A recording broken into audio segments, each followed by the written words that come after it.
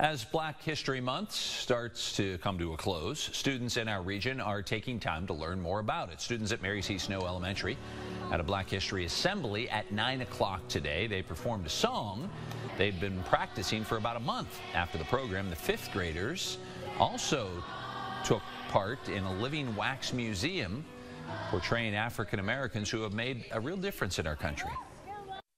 They need to know the history of what it took to get us to where we are today, and we also want them to believe that they can be Black history too, and that they are Black history, which is our theme.